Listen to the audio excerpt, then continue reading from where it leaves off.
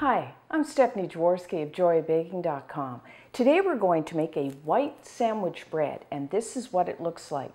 As you can see, it has a beautiful golden brown crust that's kind of flaky and a little soft, and then the inside of this bread, the texture is so good. It's soft, it's fluffy, and as the name of the bread implies, it is perfect for making sandwiches or toast or just on its own.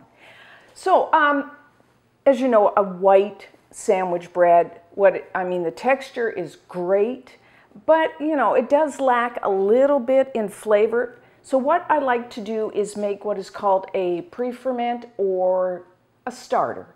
So in a medium-sized bowl, I have 1 3/4 cups, which is 235 grams of bread flour. I like to use an unbleached bread flour, and as always, if you can, get a digital scale and weigh your dry ingredients, or you can weigh all your ingredients, but especially things like flour, because when you put it in the cup, it depends how you put your flour into the cup, and it can be, the amount can vary, where if you weigh it, it's always perfect. So, and then what we're going to add is 1 1/4 teaspoons, which is 5 grams of kosher salt. And then we need a little bit of yeast, because what we're really doing here is just making like a little bit of the bread dough. So I'm adding 1/2 teaspoon, which is 1 gram. I'm using an SAF gold instant yeast. Sorry, you could use the red. And it's, professionals use this yeast, and it's really great because we don't have to proof it, and we just mix it right in.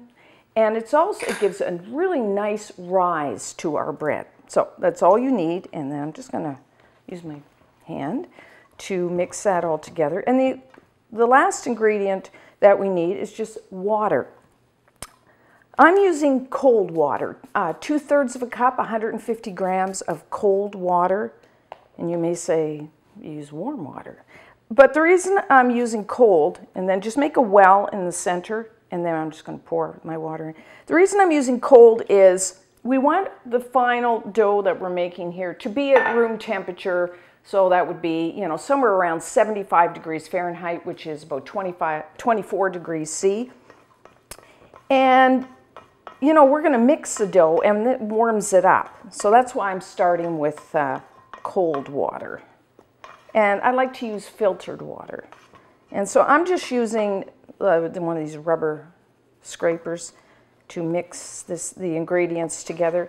You could use, a wooden spoon, a rubber spatula, your hands. So now we are going to I make the pre-ferment the night before. So normally I make my bread in the morning. So before I go to bed, I make this pre-ferment, because it should sit in the refrigerator for about 12 hours. So, the night before. Okay. And why do I do a pre-ferment? Like I said, it does add flavor, but it also adds texture to our bread. So, I'm just kind of mix that all together. Pretty simple. You could pull out your mixer, but really, it only takes a second. So I'm just going to make sure that there's no dry spots, and that is it. So now what we're going to do, it's kind of a 2-stage thing. I'm just going to, I have a bowl here, just put a little oil, flavorless oil. But that, you can use corn or vegetable or canola or even a light olive oil. And I just use a paper towel. And then I just take my pre-ferment, I put it like that, and then I flip it over so that there's a bit of the oil on the dough that prevents it from drying out. So now what I'm going to do is just cover it with plastic wrap. Now, what you want to do is just let this sit on your counter for an hour, and then just put it into the refrigerator overnight so it gets nice and cold. And then we'll be all set to make our white sandwich bread dough the next day. So we are now ready to make our bread dough. So in a large bowl, I have 5 1/2 cups, which is 715 grams of unbleached bread flour.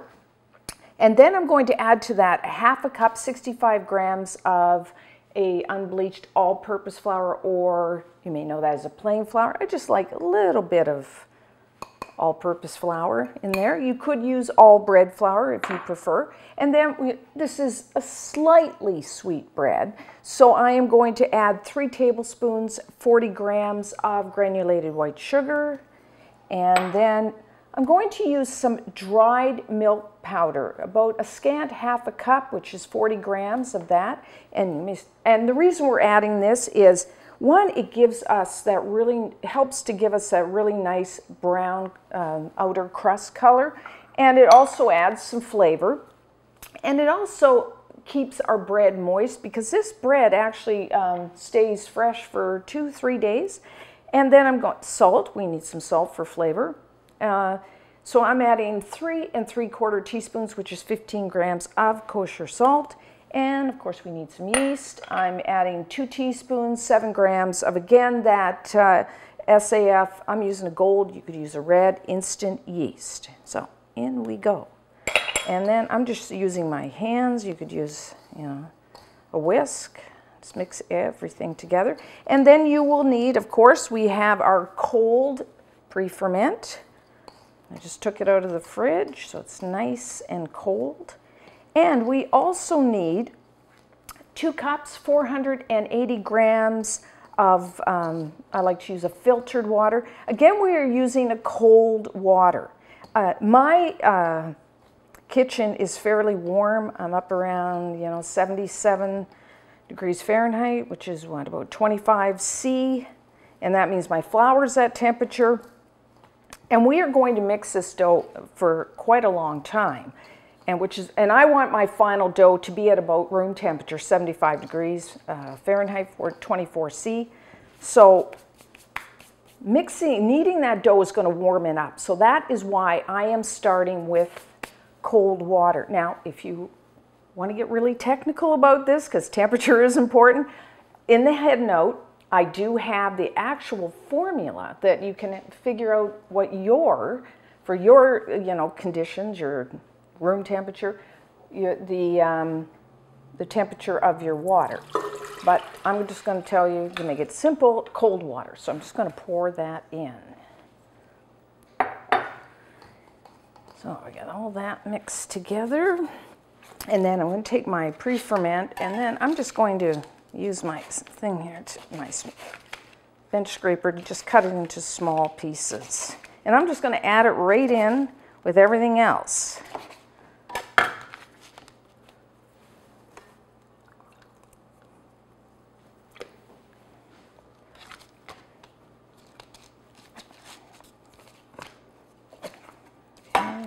And as you can see here, we do have some butter.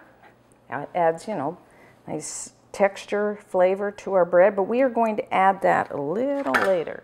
So I got the water in there, then I got the pre-ferment, and then I'm going to try not to spill and put all the flour. So what we're going to do here, this is called, the mixing method is called intensive mix, and that means we are going to need this for quite a while. So we're going to first do it for 5 minutes on the lowest speed, like first speed on your mixer. And then we're going to turn it up to second speed on your mixer for anywhere between 4 to 6 minutes. And what you're looking for is a really nice, smooth and elastic dough that will clear, your bowl will be clean. And there's actually what is called a window test, which is a really good way to see if your dough is kneaded enough, because I don't, especially if you're starting, it's kind of like, did I knead that long enough? I don't know. So I'm going to show that to you. So on your first speed for 5 minutes, and then second speed, we're going to do between 4 and 6 minutes. You might want to stop at the 4 and then just check your dough. You might want to do this really slow at the beginning, because it's a lot of flour in there. Okay, we'll see you back here in a few minutes.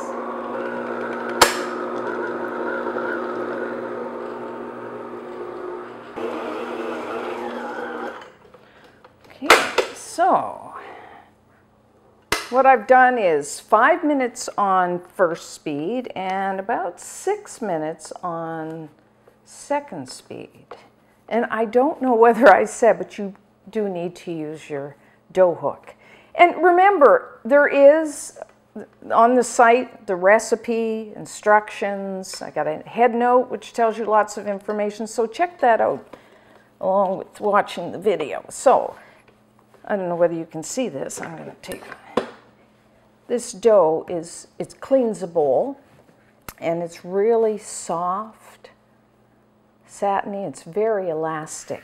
So what we're going to do, I mean, it looks done to me just looking at it, but you can do, like I said, what is called the window test. So you will need really wet hands. So I have some water. You can do this. Typically, I do it over the sink. And then just take a little bit of your dough, and then make sure your hands are wet. So we're going to take the dough, you can see, and we're just going to stretch it gently. Like, don't just work it. Gently kind of stretching it out. And what we want to do is get like a thin window. And the dough, if you find you're pulling this gently, and you can't get that nice window and your dough is kind of ripping, then you know that is one way you know you need to knead it a little more. But if, see, it's not ripping yet and it's kind of stretching, this really nice stretchy dough. So I'm happy with this. See, it's getting thinner and thinner, and it's not ripping. See? Just keep, so that's kind of what you're looking for. So that's a really good test for your dough. So now what we're going to do, we still have to add our butter. So our dough's at a good point. So what we're going to do is mainly just mix our dough on second speed until all this butter is incorporated. And again, you can do that window test again to make sure. And I find, you know, anywhere between 3 to 5 minutes on second speed.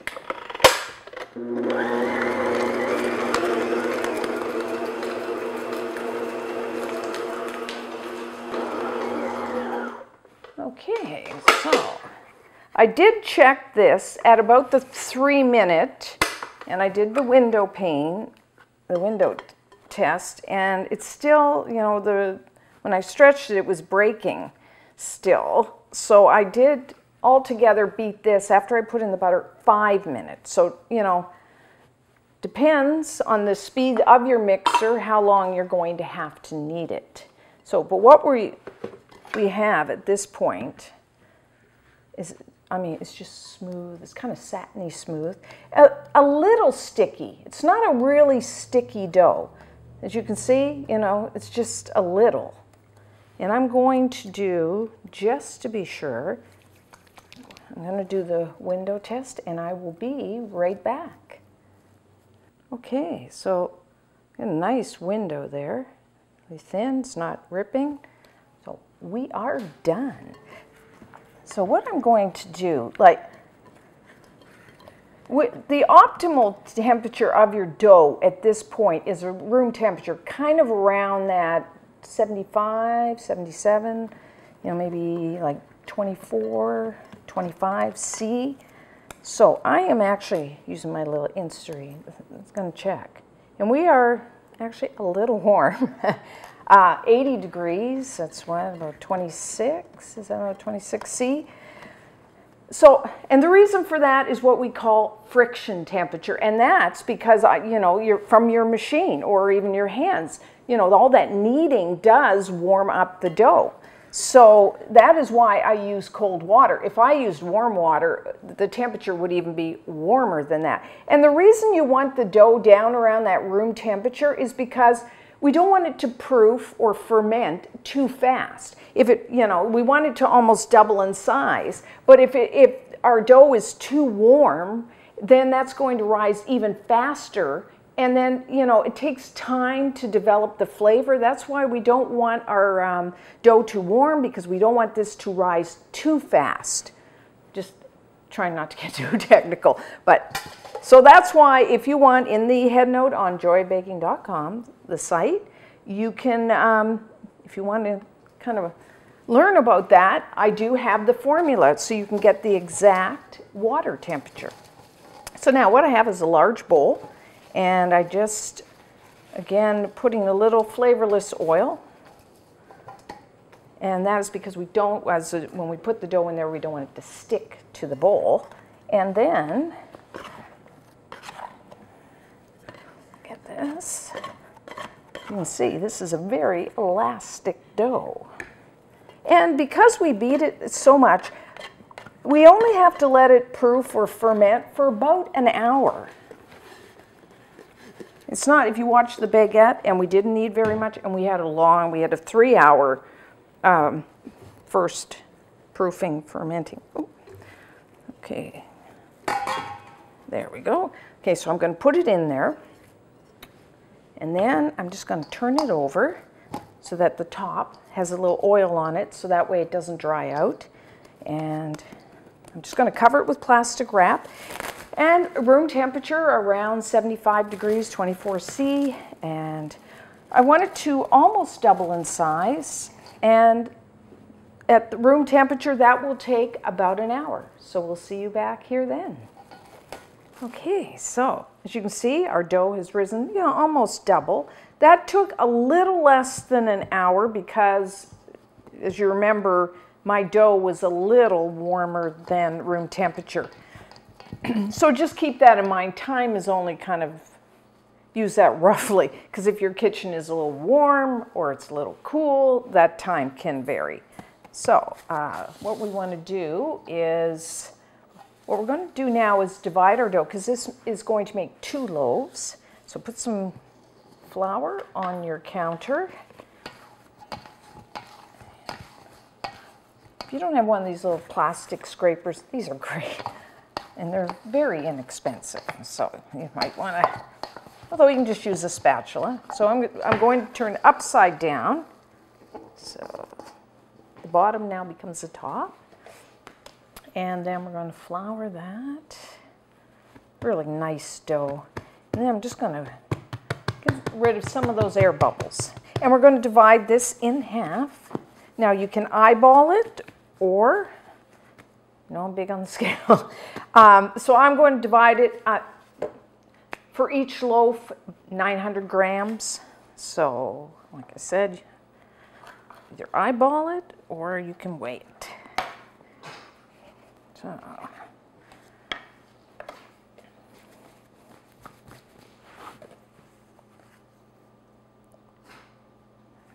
So it's not bad, a little off, but trying to get on the scale here.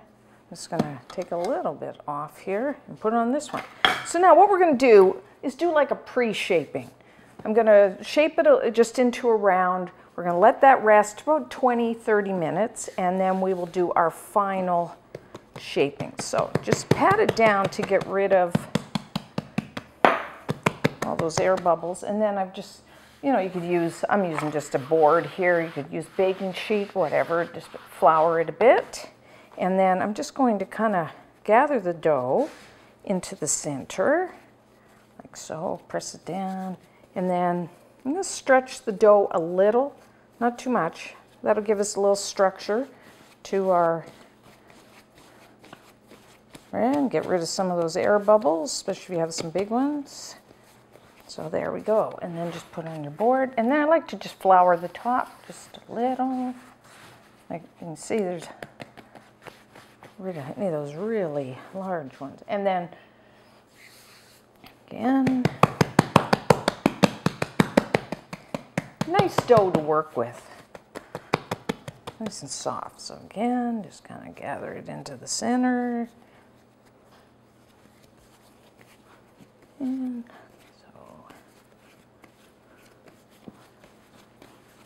And then I'm just going to cover it with plastic wrap and let it rest, like I said, 20-30 minutes.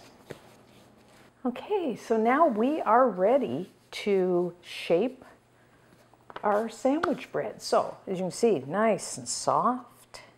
That's what you're looking for. So again, let's take your bread and upside down. And then I'm going to there's a lot of big air bubbles, so we want to get rid of those. So just gently pat.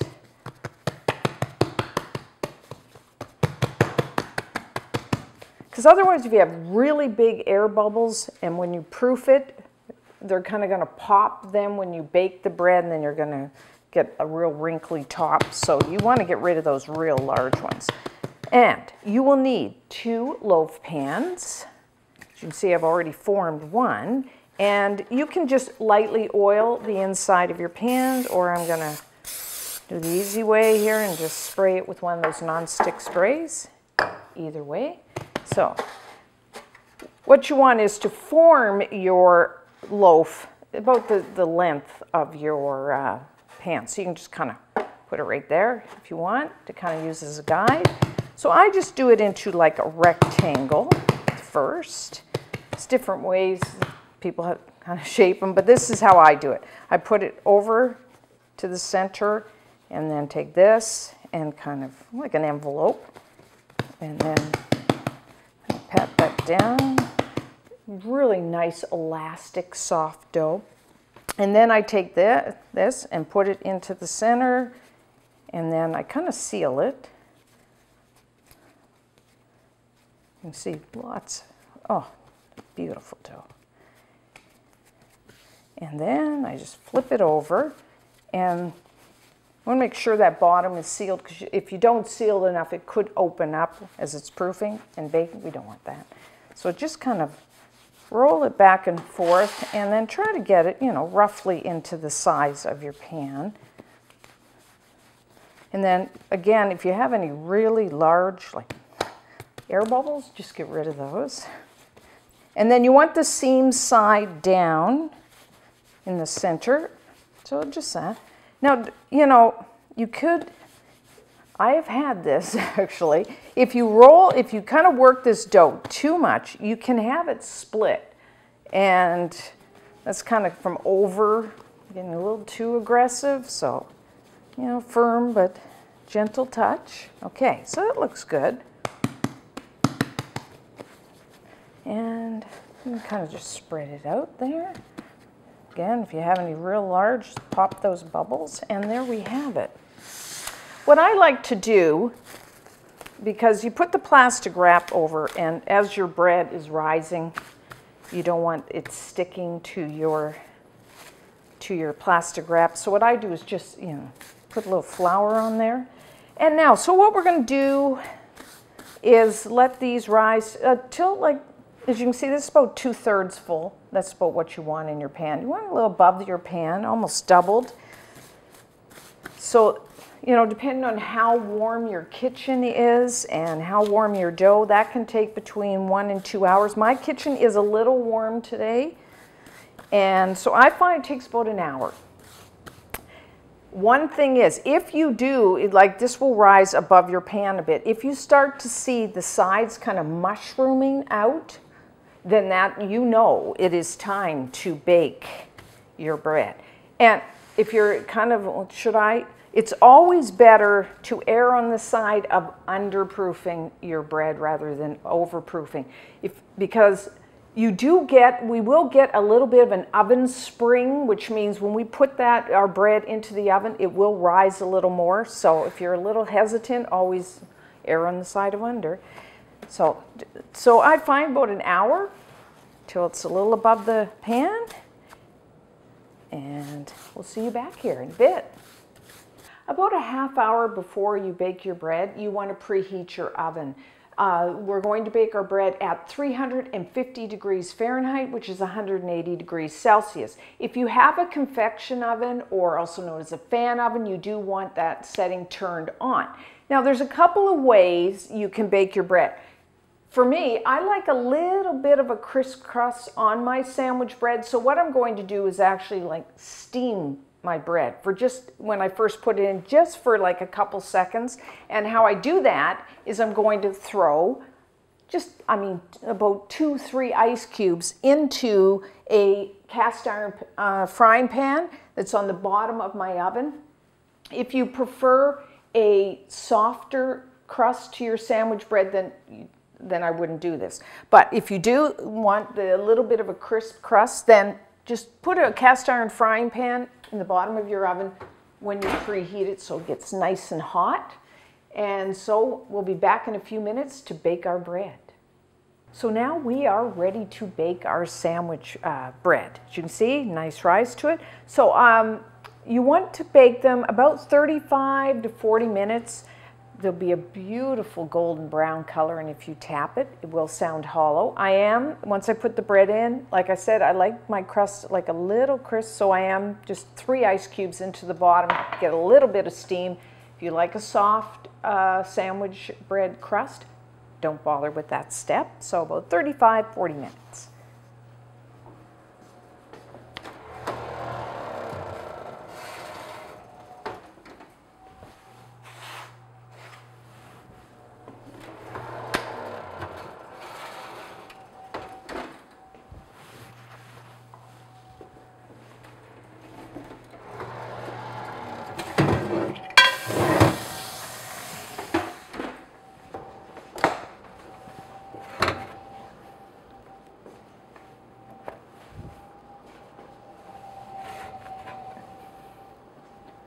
Okay, so our white sandwich loaves are done. Don't they look gorgeous? Beautiful golden brown. Kind of tap them, they sound hollow. So if you're the type that likes your crust to be a little soft, what you can do at this point is to brush the tops of your loaves with a little melted butter. With the added bonus, it adds some flavor. So I'm just going to let these cool on a wire rack for just a few minutes, and when I come back, I'm going to take them out of the pan. Okay, so it's just been a couple minutes, so I'm going to take it out of the pan. Now they should, if they're done enough, they should slide, and you did oil your pan enough, they should slide right out like that. And then it's got a little hot.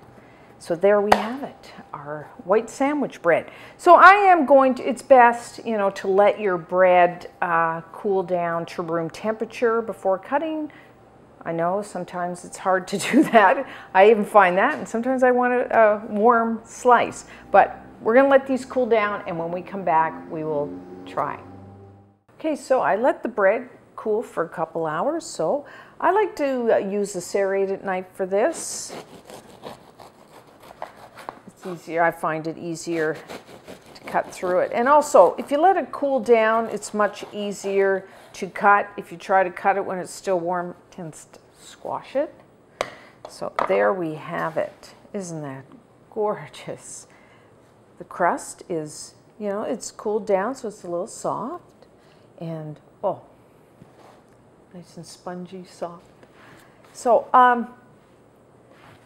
yeah, I mean, this is great. I often serve it like along with supper, and we just put a little butter on it. And, or, as the name implies, this is a great bread for sandwiches. And you must try it in the morning for toast. A little butter and jam on it. Just try it. Oh.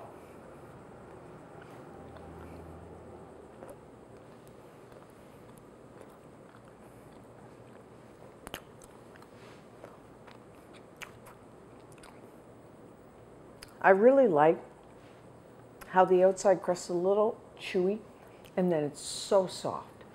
Kind of a little buttery. It's just a wonderful bread. And you know, you can use it, not just regular toast. You could make French toast, you could make cinnamon toast. And then it stays soft, I find, for about 3 days. And then once it gets a little like stale, you can make bread pudding out of it. So, and it freezes beautifully. I mean, it's a great all-purpose bread. So try it. And until next time, I'm Stephanie Jaworski of joybaking.com.